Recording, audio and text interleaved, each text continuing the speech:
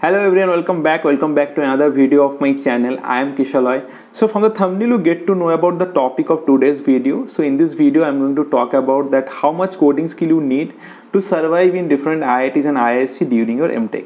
And this is a very common question among all the aspirants who are preparing for GATE and who are planning to do their higher studies from different IITs and IISc, that how much coding skill you have to build to do well in your M.Tech days.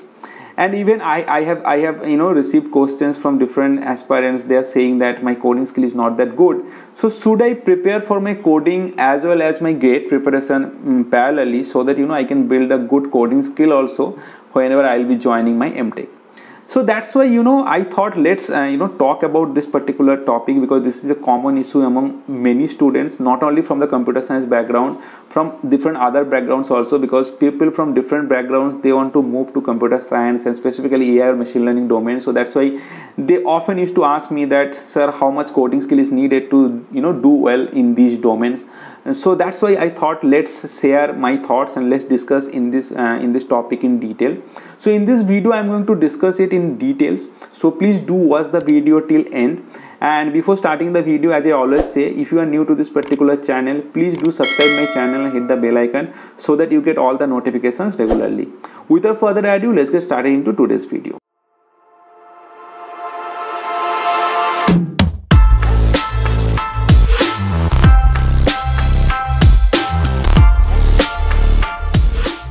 Now, how much coding skill you need during your M.Tech? It has two perspectives. So first one is that how much coding skill you need to do well in M.Tech curriculum, that is different courses that you will be taking or the M.Tech project that you have to do. So how much coding skill is needed there to do well on all of those things.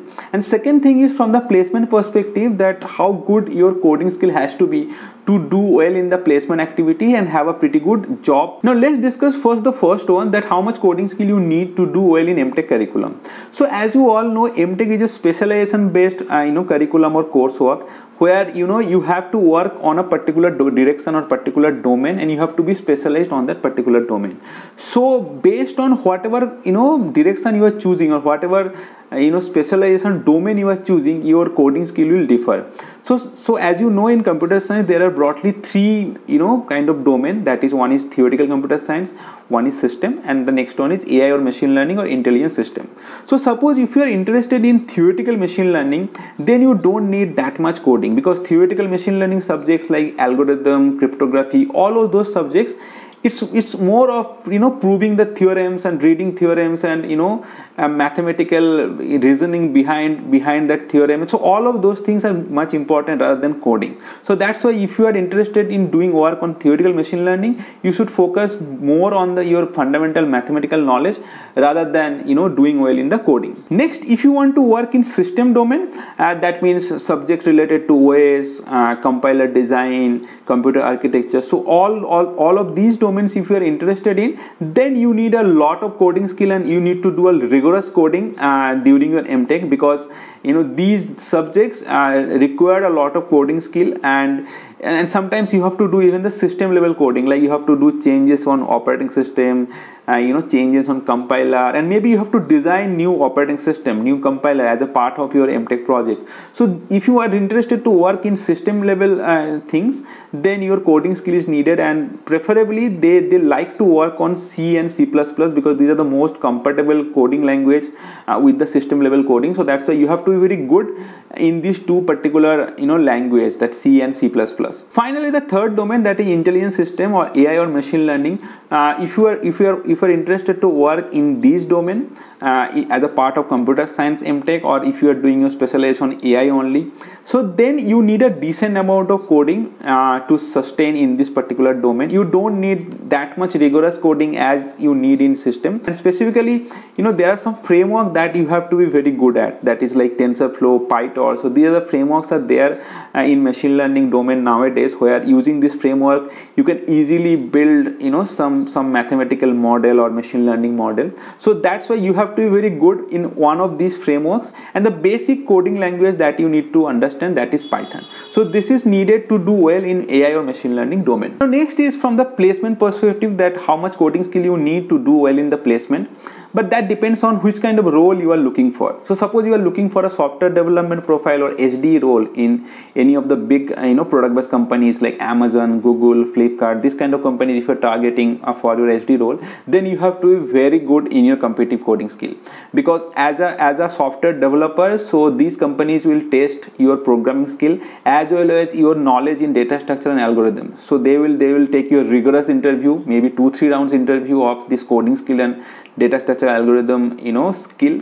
So you have to be very good on these three things: data structure, algorithm, and coding skill of any language. So they won't force you to do coding on a particular language. Whatever language you want to choose, you can choose in the interview, but your logic has to be very, very good. Your analytical power, they will be checking that how you will approach the particular problem and how you will use your algorithmic skill to solve the particular problem. So that's why you have to be very good in your competitive coding if you are looking for a SD role in different product based companies. Next is, if you are interested to work on system level companies like Intel, AMD, Samsung, like HP, who is to work on system level things like OS, compiler, networking, these areas. So then you have to be very good in system level programming.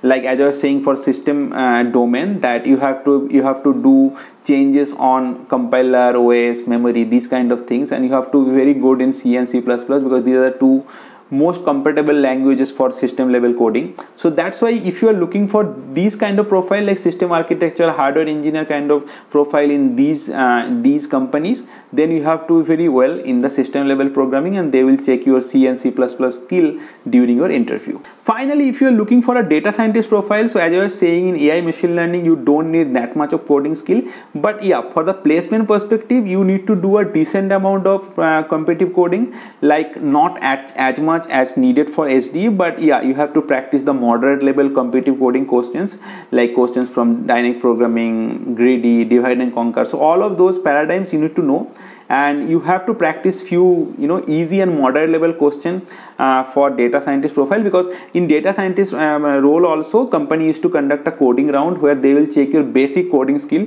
though that don't these skill won't be required as much during your job life, but yeah, they will just check how much skill you have from the algorithm or programming skills perspective, so that it will give you a basic they will just check your basic knowledge on this topic. So you have to just prepare for few things before the interview, so that you will be easily able to crack this round. When you should start preparing for your coding skill, and whether you should practice your competitive coding alongside gate preparation or not, so this is one question many people have asked me, and their main concern is they are not good at coding, so whether they should start practicing coding parallel with the gate preparation, so that within 1 year they'll be good in coding also, and whenever they will be joining IITs and IISc, then they will be in a better position to handle the pressure of coding skill. But I personally don't recommend you to do these things, because your first priority should be to crack the gate with a pretty good gate score or gate rank, and ensure you are placed in any IITs or IISc for your M.Tech, because unless you have a good gate rank, then this coding skill of no use, right? So that's why your focus should be fully on the gate preparation, and you shouldn't waste time now behind your coding skill, because coding is not needed as part of your gate syllabus. So that is not there in your gate syllabus. Computer science, there is a coding part is there, but that is pseudo coding, like from the pseudo code you have to give the answer. So that is completely analytical skill you need. You don't need to write any syntax there, and for other stream there is no coding at all. So that's why I'm saying that if your first priority has to be on the gate. You have to make sure that you have a pretty good gate score, and you shouldn't waste any time now behind the coding preparation.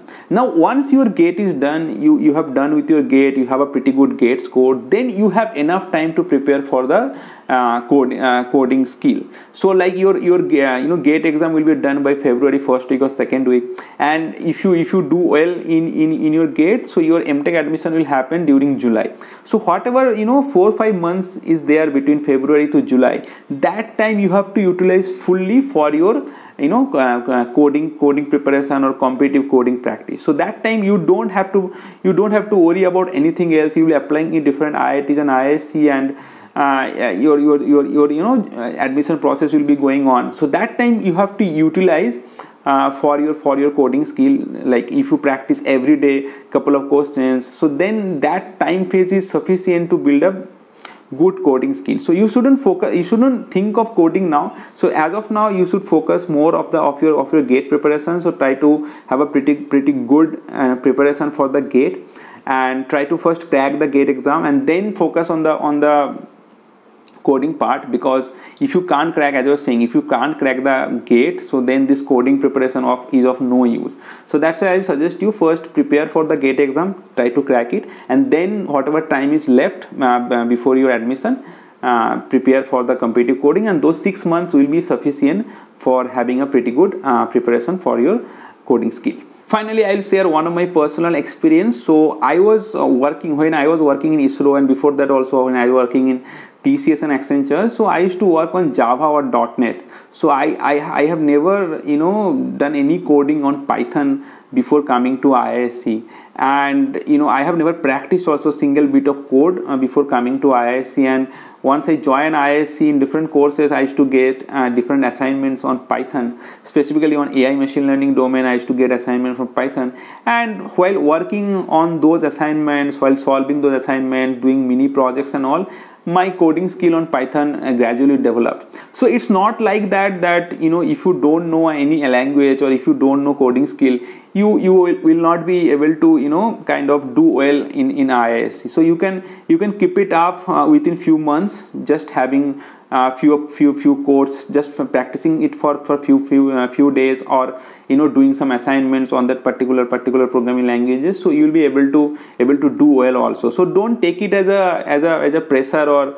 kind of burden on yourself that you are not good in coding. So that is just 2-3 months practice. If you just practice it for 2-3 months, or if you just solve few of the assignments of a particular subjects, you will be very good on a particular programming languages. So that's why I'm saying that now your focus should be fully on the gate preparation, because that is a tougher challenge in front of you rather than doing well in the coding. So coding eventually you'll be learning as a part of your M.Tech curriculum. So even I have seen many people during my M.Tech days in IISc, they are not at all good in competitive coding, but eventually while solving different assignments and all, so they developed it. So that is, coding is not at all an issue. Your focus should be more on the gate preparation, because that is even a tougher challenge than preparing for the coding. Yeah, that's it about the today's topic. So it's all about coding skill, how much it is needed in different IITs and IISc, and I've tried my best to discuss about it, that how much coding skill you need in your M.Tech curriculum, how much coding skill is need to do well in the placement, and when you should prepare for it. That you shouldn't waste any time now. If you're preparing for gate, first crack the gate exam, and then you should focus on the coding part, because you will have enough time to prepare for it. So I hope this video will be helpful for all of you gate aspirants who have also the similar kind of confusion whether you should prepare for coding also alongside gate preparation or not. So I hope you like it, and if you like it, please hit the like button and share this video with many other people, so that they also get to know about it. And if you are new to this particular channel, again I am saying, please subscribe my channel and hit the bell icon, so that you get all the notifications regularly. That's it about today's video. I'll be meeting in the next video. Until then, bye.